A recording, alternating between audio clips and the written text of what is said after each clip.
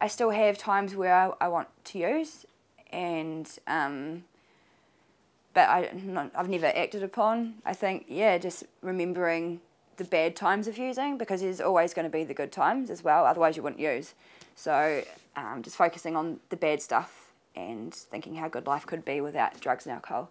If I get thoughts of drug use and any kind of negative thoughts, I try and like just crush them as they come in. Before the whole thought kind of generates, I'm just like, nah, I want to do music, or I want to go for a run, or I want to eat an apple. Just something positive to take over that negativity.